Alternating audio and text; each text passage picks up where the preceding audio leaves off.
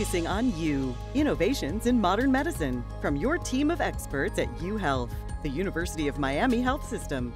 Retired police officer Dominick Esposito has enjoyed an active life, but recently walking left him winded. I couldn't walk 20 feet without stopping to catch my breath. Dominick went to see Dr. Luanda Grazette, a cardiologist and director of the Advanced Heart Failure and Heart Failure Recovery Program at UHealth. Heart failure or insufficiency cardiaca is a condition that occurs as a result of damage to the heart. So patients will have issues with problems breathing because of fluid buildup in the lungs, or they may have bloating in other parts of the body. Dominick says Dr. Grazette took the time to go over his medical records and developed a personalized treatment plan just for him.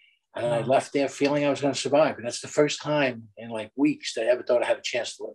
Thanks to recent advancements, patients can manage and live with heart failure the way they do with other chronic diseases such as diabetes. Where with appropriate care and change in habits and medications and so forth, people live a normal life and actually have a good quality of life and a good length of life. The program also focuses on prevention. Dr. Grazette says even if heart disease runs in your family, you can change your own course. Exercise is a fantastic treatment, and I'm not talking about, sort of paying thousands of dollars to a trainer.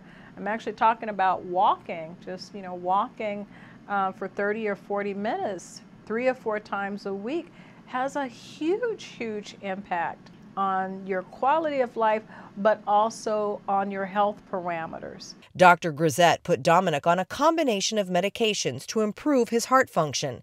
He went from barely moving to active again. Dominick, how has the care you received from Dr. Grazette changed your life? But I now do close to 2.5 miles a day walking. She saved my life.